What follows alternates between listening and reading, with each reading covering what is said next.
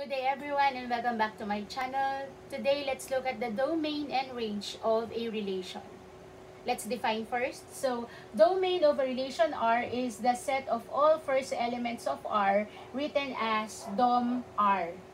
And the range of a relation R is the set of all second elements of R written as ran R. Okay, so let's take an example. For instance, we have the set A, 1, 2, 3, and the set B, X, Y, Z, and our relation R is a relation from A to B.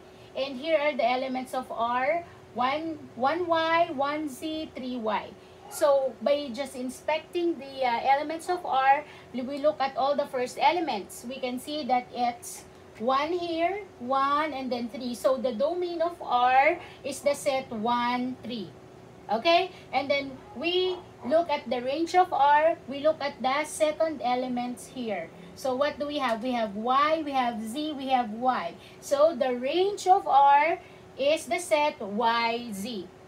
Okay? So, as you can see, the domain of R here, no, is a subset of the set A.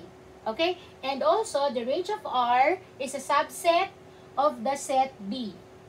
Alright? That's it for today. Thank you for watching. See you at my next video.